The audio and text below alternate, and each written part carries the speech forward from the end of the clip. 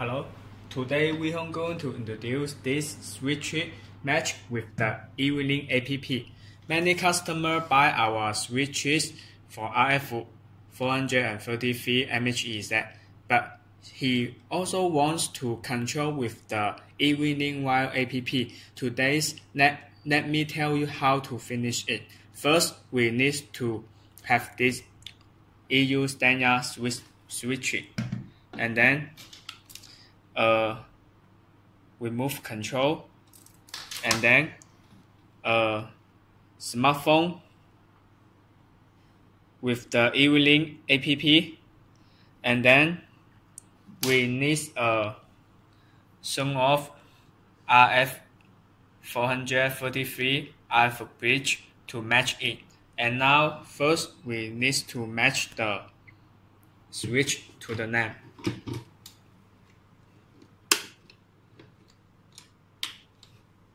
And then we try to test it.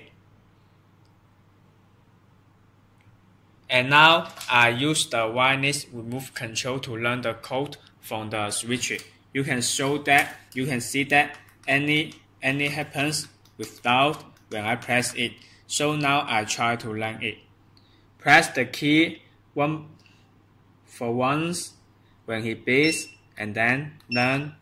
You can see that he's finished the learning. It is very easy. And then I'm going to learning the 2 button and the 3 button. The same way, beeps, and then you can see that. And then the third, and then so you can see that it's very easy to control. And now we need to match the Ewelink app with the Sonoff RF bridge. Now we need to open the smartphone, open the app for the Ewelink, and then you should now take this.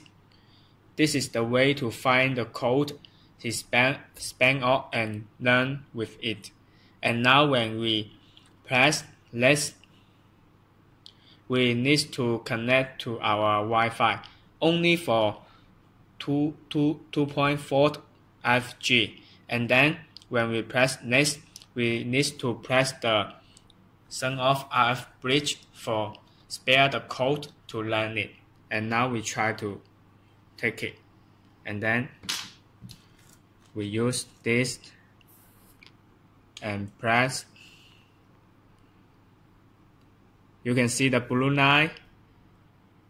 When it flashes constantly, it begins to learn.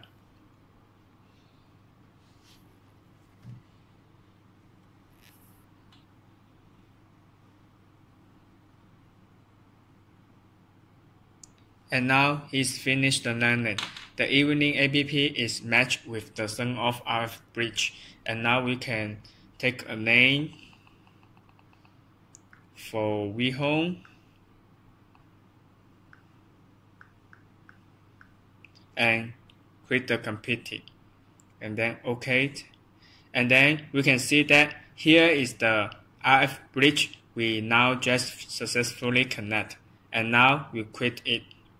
And now we quit this 8 RF, and then he will provide us a LED as we do now is the 3 button, so we can choose 3 button. And then confirm. Now we try to use the wireless remove control, connect with the Ewelink app, and through it control wire app to the name.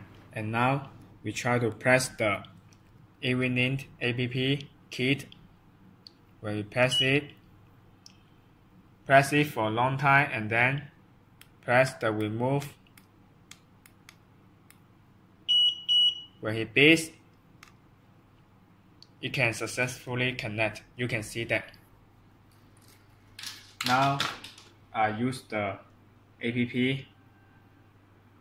You can see that it can be matched with the switch for the LAN.